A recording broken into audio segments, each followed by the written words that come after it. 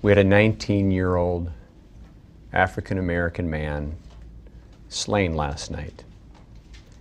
And to his family, and to his friends, and to this community, that is a loss. That is a tragic loss for which all of us who have families with, particularly myself, I have 2 adult sons myself. I couldn't even begin to try to get my hands around the enormity of the loss and the tragic consequences of what their family and friends are grappling with. And in this sense, I would like to extend from me and the Madison Police Department, of course, our most sincerest condolences for the loss of that life.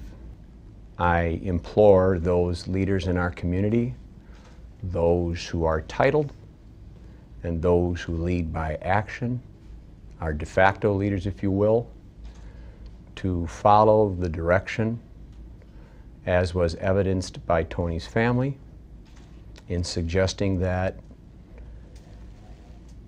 dissent, that displeasure, that hurt be channeled in a way that is non-destructive to others, that respects others and their property, and that falls within the boundaries of tolerance for one another as we all move through a grieving process and a coping process.